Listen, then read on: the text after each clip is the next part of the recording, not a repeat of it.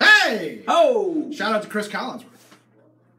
I know it's shadowy with the hat on. I do like it though. Yeah. You've gone Gator colors. Well, I got the the hat head. Salt and pepper. So you got the hat hair. Yeah, so I'm keeping the hat on. Are you wearing the Gator color Titleist lid because of Blame Kirk? Yes. Hashtag? Yes. Now, you listen. Is this the After the Drill program? Yes, welcome, Googans. Hello. If you listen to the drill, you know we have a hatred with hashtag Blame Kirk. He's a member of the staff here at 1010XL, and he's a diehard Georgia Bulldog. And that Jay's coming into like noon or something. Yeah, he went ahead and bagged in the morning after the Sugar Bowl loss to the Longhorns. I'm sure it has absolutely nothing to do with football. A little frustrating because it's also schedule. Something we like to call around here payday. Payday. No. That one hurts. What are you going to do? I don't know. Has Prosser gotten his bonus payday from hashtag from the bet? Damn the man. Thank you. Good morning. What's up? Thank you, Matthew. Hello. So I don't know if you heard. Has Prosser gotten his comeuppance from Blame Kirk from the overall season record bet that he had? Oh yeah, he probably got that a while. Did he get that cheese? I'm guessing. I know Drew. Yeah. The last time I had him on with me, he talked about he had some cheese coming his way due to a bet he had with somebody regarding some college football. Did he? Yeah. He lost a lot. Or no, it was a Jaguar bet with the Dolphins game. He bet with the Dolphins. Oh, yeah. And he said it was a bet he didn't want to win, but he was happy to win. But the cat wasn't was giving him a little hesitancy. So these young guys, they make these bets. These bets that they don't want to pay them up. They can't cover. Because they'll bet like large sums of money. 50 or 100. Braggadocio. 50 or 100 is a lot of money. It's a lot of cash when you're a young man. It's a lot of cash now, quite honestly. How was the program today, Pete? I thought it was good today. A lot of fire and energy. Yeah. Aimed specifically towards number 27, who I think we seem to feel is riding the rails out at this stage. Yeah. Now, some people, Dan, I wanted to ask you this. Some people on social media feel like the commentary from Doug Marrone and Tom Coughlin to a lesser extent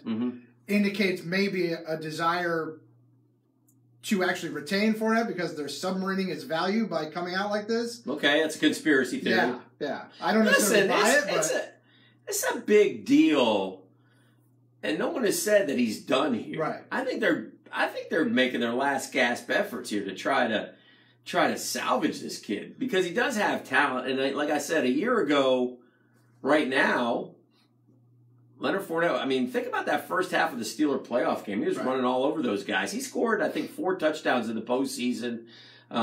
He's moved to tears when we lost the game to the Patriots.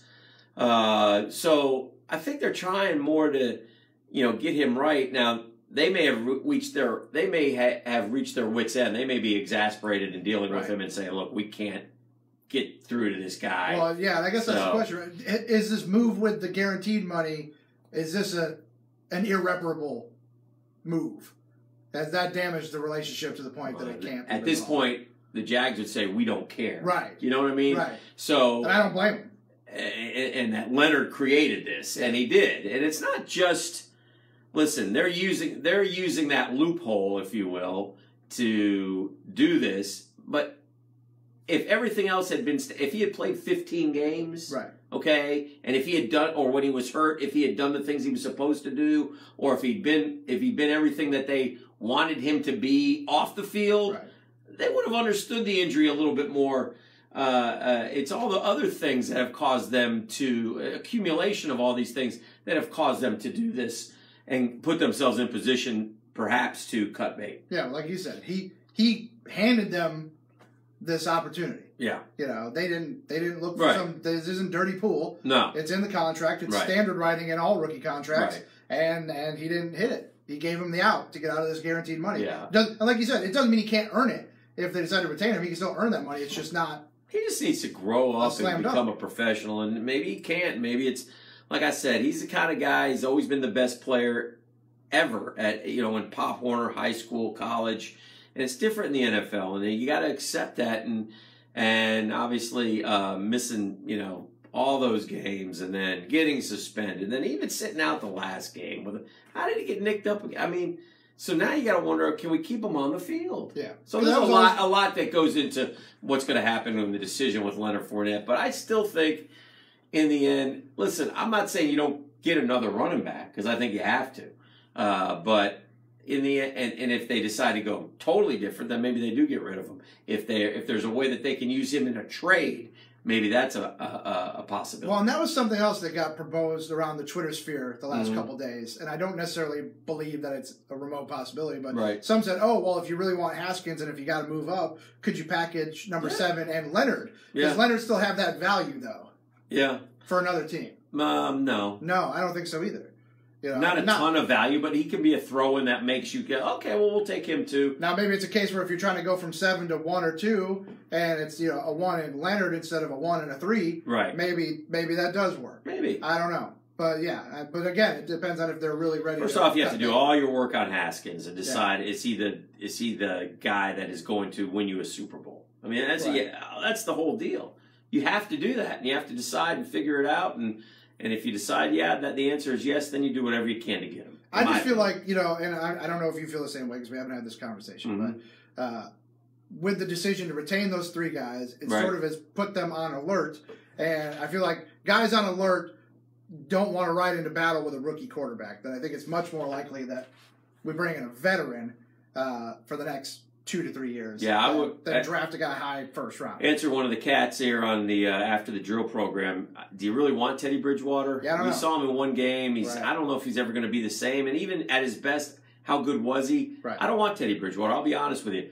Nick Foles is the guy. Right. And I think that's the guy that you got to target if you really want a difference maker at quarterback. It's awful hard to find a great quarterback via the trade. Because if you're a great quarterback, you're not getting traded.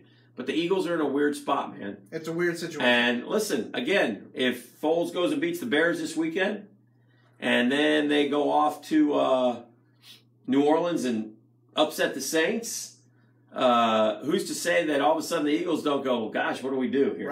Right. You can't keep them both, though. You can't. Foles has balled out enough that he's earned a shot somewhere to be the man now, again. what if Foles this week goes in the tank? Right.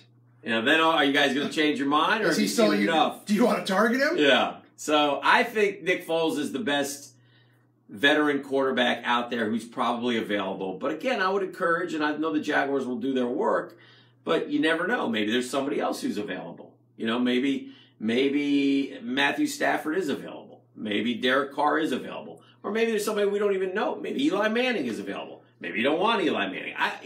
So you got to put up a big board, name every dadgum quarterback you can think of, and vet, rookie, whatever, and list them in order of how you think they are, and figure out which one you want. Now, Matthew brings up a good point. He says we have grown to accept crappy quarterback play around here. Yes, we've certainly got more than our fair share of it throughout the years.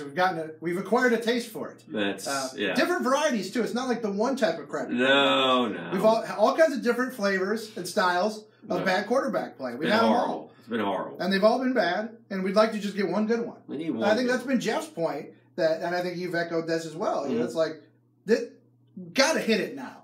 Enough whips. Whether it's in the draft, or if you find a guy, if it's Foles or whoever, you got to have a guy who can come in and stabilize. And you understand that's why there's a little bit of disappointment with Dave Caldwell sticking around, because he's been the guy who whiffed on. So why is he going to, play the odds? Maybe he's due to hit one. Yeah, maybe. And look, and I don't know. His draft scorecard is certainly not spectacular. Yeah. That's why I think there's a lot of frustration from Jaguar fans, especially in the first round. You look at the hits and misses, and really the only hit is one that you felt like was a no-brainer choice, when Ramsey fell into their lap. Isn't it amazing that we're sitting here again talking about quarterback? I'm just reading what some of the comments are.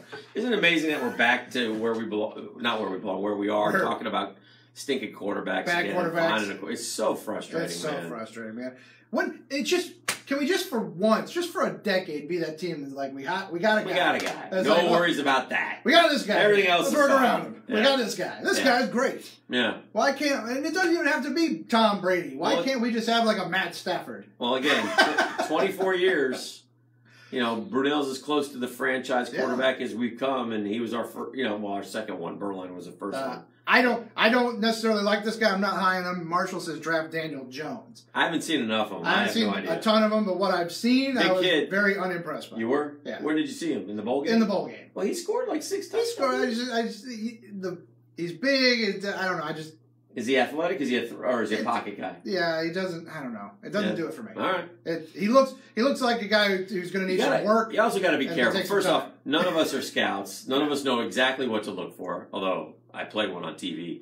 Secondly, Road Scout. You can't put all your analysis into one game. You know, no, that's the thing. You got to go. These guys look at every freaking snap the guy played. I mean, You know, how is his command coming out? Does he identify? Does he get delay of games? Is he aware of the clock? Does he look off safeties? All these little things, and then ultimately how accurate of a thrower he is. Because remember, when you see him throw in college, like even yesterday, I watched guys, you know, even Haskins, who everybody wants, and I get it, he's probably the best of the group. You know, he misses a down and out though. You can't miss those in the NFL, man. And I think that's why there's frustration with the decision to retain. Well, you can if you're a Jaguar quarterback. If you're a fan, we've been missing those for years. And you try to default, because like you said, we're not scouts, we're not experts. So you try to defer to the judgment, but when the judgment is led by a guy who, the general manager, who it's his scouting department, his pro personnel department, and you see the guys that they've hit on and they've missed on, there's more misses than hits. Right. And that's the intel that Tom Coughlin's being given to ultimately make the decision. Right. That's when you get frustrated. It's like, well, how good is the intel? Yeah. How good is the scouting? Yeah. I don't know. And that's also something. I want to trust those guys, but I have a hard time. Well, that's also something they're considering down there, I think, too. Are you going to make changes in their personnel department? Are they going to change some scouts up? We'll see. There's been some scouts there have been there forever. Mike Dempsey. Mike Dempsey appeared. Hi. There he is. Mike Dempsey cameo appearance after the drill. He's doing a show right now. He's on his show right now. He just double dipped the chip, Dan. Yeah. Yeah. So we'll see, man. You don't get paid twice. Now, are you going to the Senior Bowl? I don't think so this year. Yeah, I don't think so. It's I always like to get Danny's scouting reports. Yeah, I know. I always find a lot of the Googans are high on Greer too. Yeah, as like a second round guy. Yeah, I wouldn't mind that. I'm always wary of guys that he might rise up to be a first round guy, especially with the crop thinning. He's not huge. He's not a big kid. He can throw it though. He can spin it. He put up a ton of numbers at West Virginia. I try not to look at West Virginia numbers because Gino. Everybody puts up numbers at West Virginia. Pat White put up numbers at West Virginia. Yeah, guys put up numbers at WVU. Yeah. Well, they did. I don't know if they will now because Dana Holgerson's off to Houston. So he took that job. Huh? He's taking that job, man. He got his money. How does West Virginia not be able to match what Houston's paying? They haven't ponied up. He's been fighting with them for years trying to get a long-term contract. They've just never done it for him. So they came with deal with it. Houston came with $20 million. He's like, see you later. Yeah. You know. That's what we're gonna say right now. See you later. Bye, Googans. If you pay us $20 million, we'll stick around after the drill.